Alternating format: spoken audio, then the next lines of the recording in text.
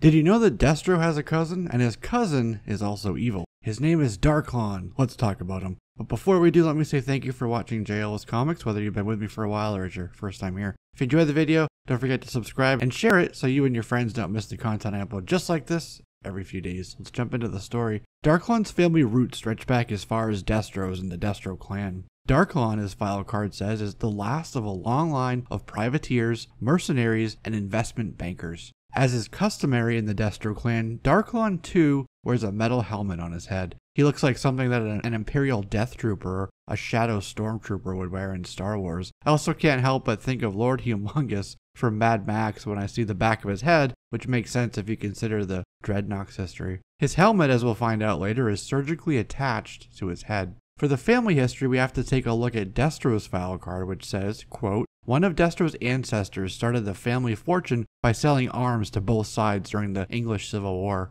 One ancestor was caught in the act by Cromwell's men and was made to wear an uncomfortable steel mask. They had to punish him, but they still wanted his weapons. Since that time, the lairds of the Destro clan have worn the mask with pride and passed it down to succeeding generations." The Evader box says that wherever there's a confrontation between two enemies, you can bet your bottom dollar Darklon and his Evader will be there to supply both sides with enough arms to keep the battle going for a long time. Building off of that idea, and for added details on his pre-Cobra exploits, we turn to Action Force and his intelligence profile. Darklon and his relatives were motivated solely by greed and not by any moral or ideological point of view. They were embedded deep in the world of wet work, smuggling, international arms dealing, mercenary work, and investment banking. U.S. intelligence agencies first became aware of Darklon when his organization was reported to be selling arms to Pol Pot's Khmer Rouge in Cambodia and the Pathet Lao in Laos during the mid-70s. Darklon left Asia after that, wanted by both U.S. and Vietnamese officials. He used his connections in the region to purchase Silkworm cruise missiles, tanks, and F-6 and F-7 fighters, which are Chinese versions of the Soviet-era MiG-21 fishbed, and then he sold those to Iran during the Iraq-Iran War. As is true to his character in playing both sides, he was also helping Iraq build up their chemical weapons cache at the same time. He then sold Exocet missiles to the Argentinians during the Falklands War, which made him a target for British intelligence.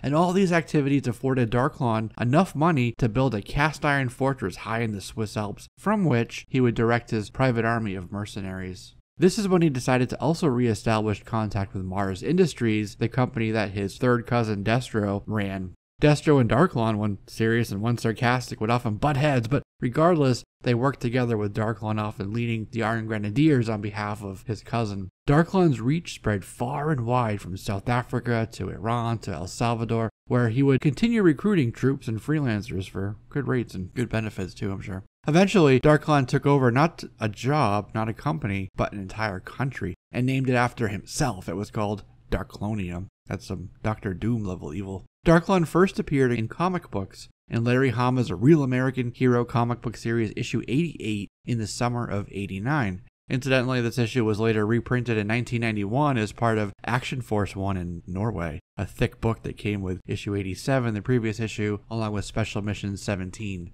So in issue 88, the Joes were in W-Land, which neighbors Darklonia, because the W-Landers had just bought surplus Maulers, APCs, and Awestrikers after Darklon tried to sell them some junk Cobra surplus. At the same time, Darklon was with Destro, Baroness, and Mindbender, and a model holding a Cobra Cola, the Pepsi to the Joes' Joe Cola, or vice versa, at an empty military surplus sale. Destro said he had a business proposition for Darklon, something to upgrade the equipment and make it invisible to radar. And back in W-Land, we learned that Darklon had bought dozens of X-30 conquests from a Pentagon-friendly nation prior to a coup. So Mindbender showed him the Pythonization tech. They rolled over the border into W-Land, and some Joes passed by in a Camaro, and Darklon thought they were smugglers, and that the shape of the Camaro might be a good stealth configuration. Anyways, he was defeated by the Camaro and Snake Eyes wearing his sunglasses at night. And it turns out that Liederkrantz from W-Land liked all of this happening and wanted to buy some of the Python equipment instead of fighting.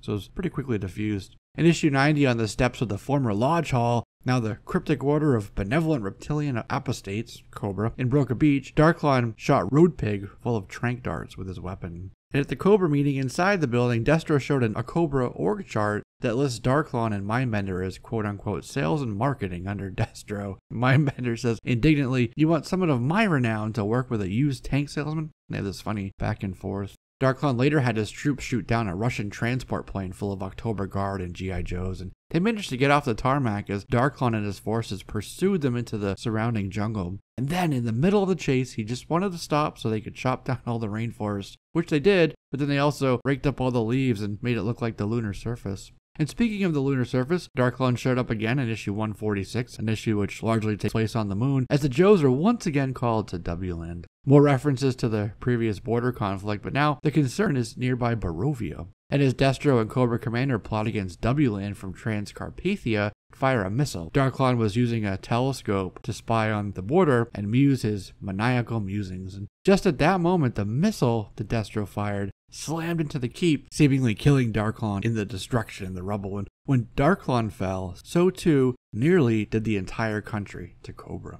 But it's revealed in issue 167 that Darklon survived the attack. Baroness said that the dungeon in Castle Destro was converted to this hardened bunker as a showroom for dictators, so he was able to stay alive, and then he kept a low profile, letting everyone keep thinking he was dead, and continued on with the family business from there, now running up against Destro as a competitor. A few issues later found Flint, LJ, and Roadblock on a mission in Darklonia to capture Darklon, which they do, but on the way out, LJ and Darklon were both shot, and Flint had to choose one, he thought, to live, so he chose LJ. After crash landing the Tomahawk on the USS Flag, medics took them both away for treatment, and they later brought Darklon to the pit to be held. Destro told Duke that Darklon had planned to sell a Krytron, a prototype nuclear trigger device that was stolen from Mars Industries. Soon after, Psych Out informed their prisoner that he was to be turned over to The Hague for war crimes. Darklon escaped custody, but it turns out that this was part of Duke's plan so that they could track Darklon. And this is when we learned that Darklon's helmet is surgically implanted to his head with cerebral and optical implants rooted deeply.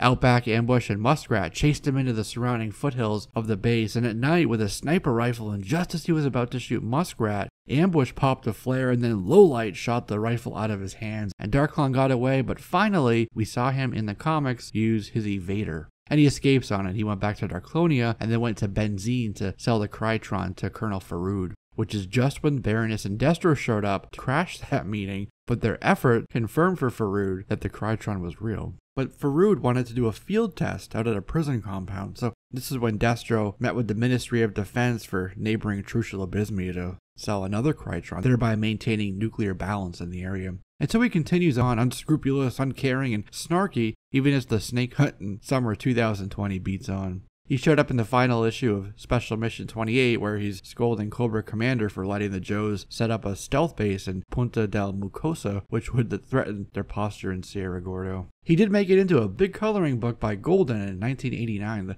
In the book, the Joes are protecting a lab, a secret lab that is, in the desert so they can launch a space shuttle to build a moon base when Destro and Darklon, who seems to keep changing his look, attack. Skidmark fought them, and they hurt Skidmark and took the scientist lady to Destro's jail, so the Joe team rescued her with the space shuttle, which I guess is SSTO, because there's no launch complex. And as they rocket skywards, Darklon and Destro shook their fists angrily at the sky. The first page of Darklon is basically the image from the Invader box, so I guess now you have the story that goes with that box art. Darklon was not in the animated series, neither Sunbow nor Deke. He was animated, however, for a commercial in 1989 that featured Sergeant Slaughter and the Joe's Arctic Blast and some face camouflage that came in specially marked packages. Darklon's first action figure was released, typo and all, in 1989, labeling him as the Evader Driver. Designed by Mark Pennington, a contemporary to Ron Rudat, Darklon was an entirely new sculpt. He came packaged with, of course, the Evader vehicle, and in the 89 catalog, he wasn't listed individually. He was strictly listed with the Evader vehicle.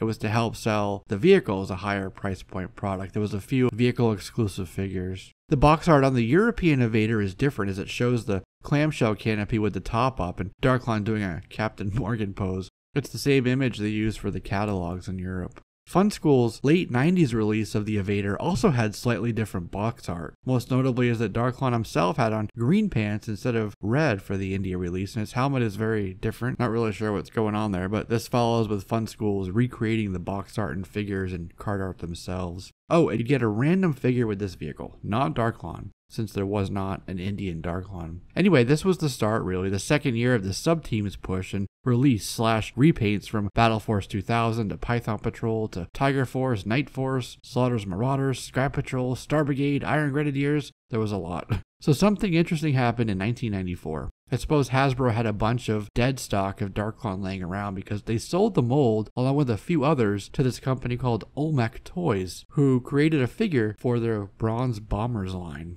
Olmec was this company founded by a Harvard grad who, she said once, she founded because she couldn't find a black superhero for her son. Apparently, though, the figures were repainted and repackaged in Laogai, a Chinese army prison factory. But then after trying to get a factory off the ground in Richmond, Virginia, and with the US government, Bill Clinton and his administration, and Chinese officials after her, she disappeared and the government seized all the Malcolm X figures and Bronze Bomber figures along with all her other assets. It's a crazy story. I guess the US government finally caught up with Darklon. The line was advertised as early as '95, as seen in this Ebony Magazine article piece, but sold in 1997.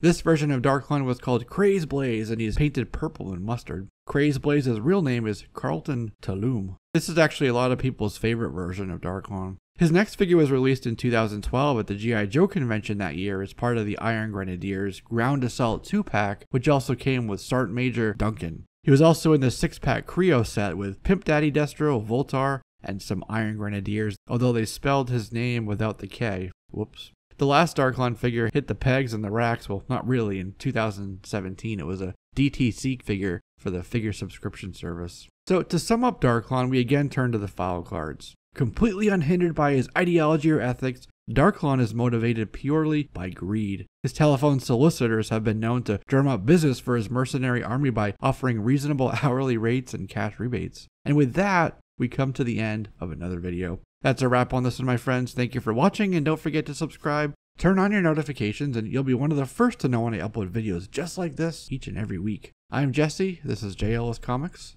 and I'll see you soon.